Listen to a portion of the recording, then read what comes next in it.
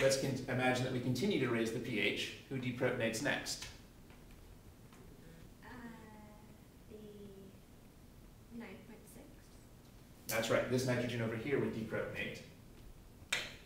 That would give us a net charge of -1. And this threshold would be,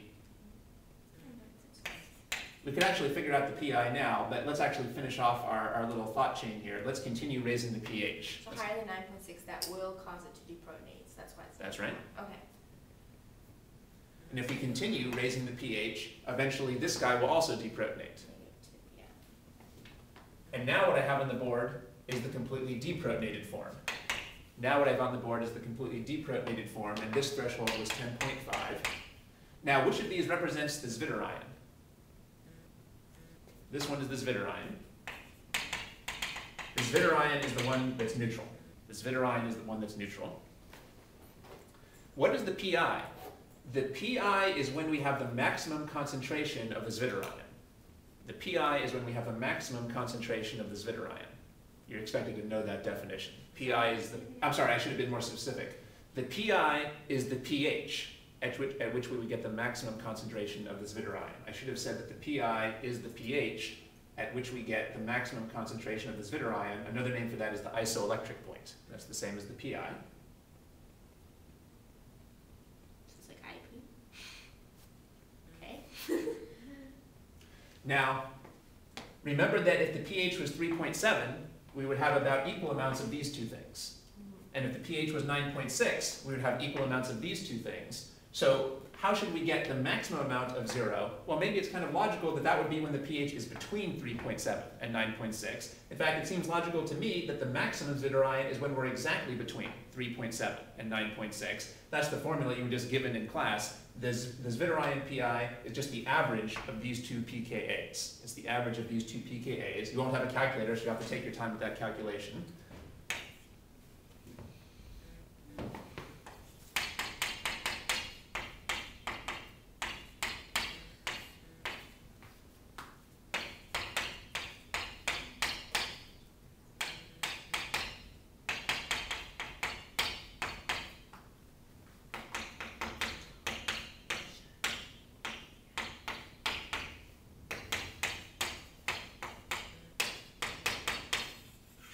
I got 7.65. Is that what you got? No? I didn't. I just made sure that I had those numbers. 13 point. I'm really bad at math, though, so it's possible. All right, I was just saying how careful you have to be, but I still messed up. I think it's 13.3. I still messed up. That's Yeah. right. So this should have been 13.3. So then would we get 6.65? So this is where my math is just. Okay. 6.65. Yeah. This part? Really pathetic.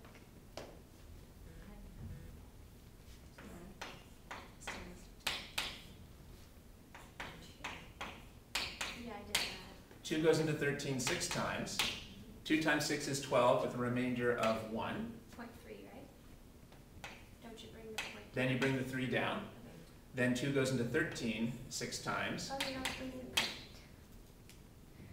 Now we have to add on an extra 0, and 2 goes into 10 5 times. So we should just do this as a long division rather than try to cut the corners with a short division.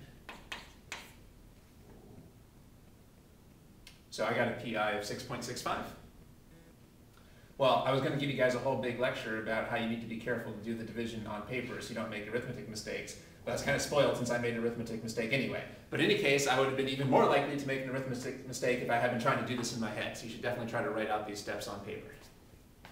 So our PI is 6.65. That's how you find the PI. Great. Can there be any tricks with that? I mean, besides some complicated molecules with weird, funky side chains and. Well, he doesn't have to give you amino acids that are in the table. He could make up brand new molecules as long as he tells you they're pKa's. Okay. He can give you any type of thing, any type of acidic or basic things, as long as he tells you the pKa's, and then you'd have to use this same approach. Now notice, one thing I noticed that gets people confused here is notice that as a thought process, we started by imagining we were at a very low pH. and we drew what this would look like if it was fully protonated. And then in our imagination, we gradually raised the pH. I've noticed that sometimes people get confused and they think that the PI has something to do with a very low pH, but that was just part of the thought process, right? Actually, the PI was at a relatively high pH. It was just our thought process to start with a very low pH, because that gives us a very simple form where everything is protonated. So also that means we're not saying that you should always imagine very low pH for any problem. It's just useful to imagine a very low pH for the beginning of figuring out the PI. And that's a pH value at the very end, okay. At 6.65 is the pH at which this is the pH. This is the PI, which means it's the pH at which the zwitterion would be at its maximum concentration. Here's some other questions he could ask you here. Let's see. One question he could ask you is, all right. So yeah, when would this ion be at its maximum concentration? What's the average of these two numbers? When you mean most concentration, it's like here a bunch of these amino acids floating around or something, and there's a lot of this one? I mean, that's right. So in fact, there's always going to be multiple forms of the peptide in solution. There's always going to be multiple forms of the peptide where some are protonated to different extents than others. What we want to know is what's the pH at which the zwitterion form has the maximum concentration. So it's like what should the solution be for this one to be at the most? Okay. Right? Okay. Okay. Now the question I was going to ask you is, so notice if he asks you what is the pH at which we get the maximum amount of this form, you would average these two numbers. How about if he asks you what's the pH at which we get the maximum amount of this form? You would average these two numbers. There's no special name for that. That's not called the PI, but he could still ask you that question. Or he could ask you what's the pH at which this is the maximum form? Well, then you would average these two numbers. That's not the PI, but that's still a question he could ask. I've seen those questions in the exam book. Also, he could ask you, what's the pH at which we have equal amounts of this form and this form? 3.7. What's the pH at which we have equal amounts of this form and this form? 10.5. So those are the two different types of questions that he likes to ask in the exam books. Sometimes he asks, when do we get the maximum concentration of a single ion? And sometimes he asks, when do you get equal concentrations of two ions? So those are the two types of questions. And for both of those, it's helpful to go through this whole process of starting by imagining a very low pH and then gradually raising the pH and drawing out this thought process. What about the ends? Or they don't know? What about them? Maximum of -2. Yeah, so when could you get a maximum concentration, say, of -2? Yeah. Well, the way to get the way to get the maximum concentration is to have an infinite pH. Okay. So that at this point you just keep raising the pH indefinitely. So he probably wouldn't ask you that. But if he did, the higher you make the pH, the more we'll get of this form. So there really is no single answer here. That's right. And the lower you make the pH, the more you'll have of this form. So those are questions that would be a little weird. He might not ask that. All right, now like I say, this takes practice. You definitely want to practice this on all the examples in the exam book, because I certainly find when I try to do these quickly, I tend to make mistakes. For example, I'll forget that some of the side chains are acidic or basic, or, well, anyway, it's easy to make mistakes. So this takes practice to really be able to get full credit on these types of problems.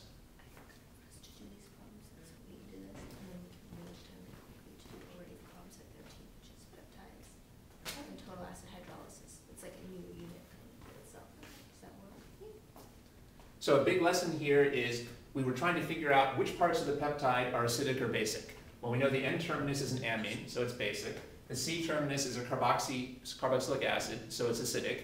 And the side chains can be acidic or basic. And we also know that these peptide bonds inside are not acidic or basic. Even though if they were separate amino acids, these would be acidic and basic functions. They lose their acidity and their basicity when they form the peptide bond.